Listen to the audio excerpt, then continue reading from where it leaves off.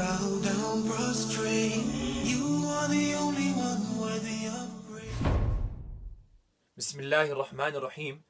In this small video, I would like to tackle the famous question which many people debate in the month of Ramadan, is whether the tarawih are 8 rakat or 20 rakat. And this answer that I'm going to give, I've heard this from our teacher, Mohammad. He said, people ask us कि tarawih rakat kitni padni hai, कि how many rakat of tarawih should we read. Allama Mahmud said, I ask them, how many days are you going to read tarawih for?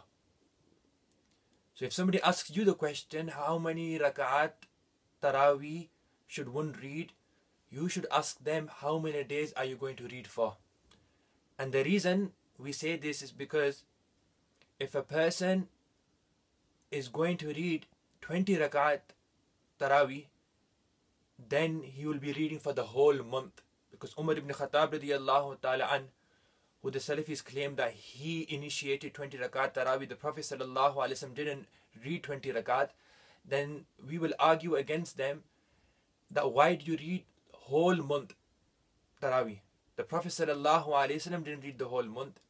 In the authentic hadith of Bukhari, etc., it only comes 3 days. The Prophet sallallahu alaihi wasallam read tarawih only for 3 days, and then he stopped reading them because of fear that tarawih might become obligatory upon the ummah.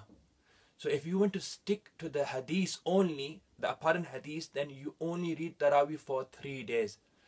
But we have many sects and many groups, but none of them read tarawih only for 3 days. They read tarawih for the entire month. So where have they got this practice from? They've got this practice from none other than Umar ibn Khattab radiyallahu ta'ala an.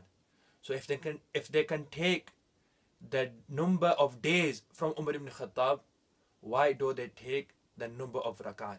How can you only take the days from Umar ibn Khattab all month, and then you take rakat from somewhere else? This seems like double standards to me. May Allah subhanahu wa ta'ala give us all the true understanding. Wa akhir da'wana alhamdulillahi rabbil alameen.